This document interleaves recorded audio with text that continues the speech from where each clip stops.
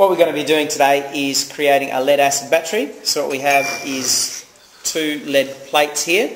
They're going to be in our beaker. We're going to add some sulfuric acid, which is also necessary for a lead acid battery. So we'll pour that in now.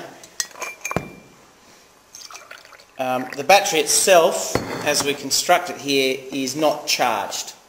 Lead acid batteries are a secondary cell, so they can be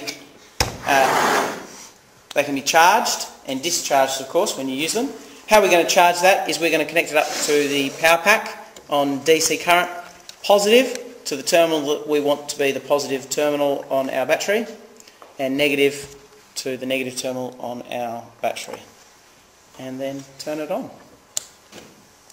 I'll just turn that voltage down just a little. You'll see there's clearly some reactions happening there. So at the moment we're using the electricity to cause a chemical change to occur on the various electrodes there.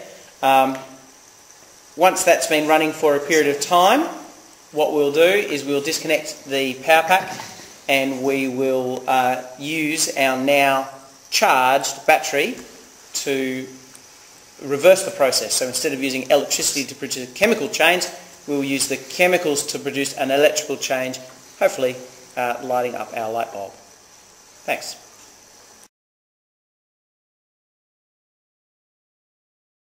Okay, this has been charging now for about 5 minutes, so we'll turn that off. Our battery is fully charged. You can see there's clearly been a change in our lead acid cell.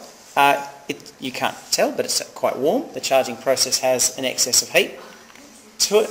And we'll just connect it up to a battery and make use of the chemical energy that we've now got stored in our battery.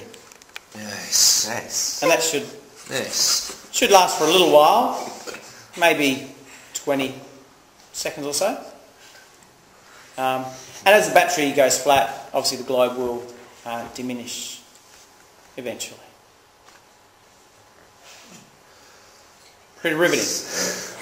Look at that. Great stuff. Yep. And stop. That'll do.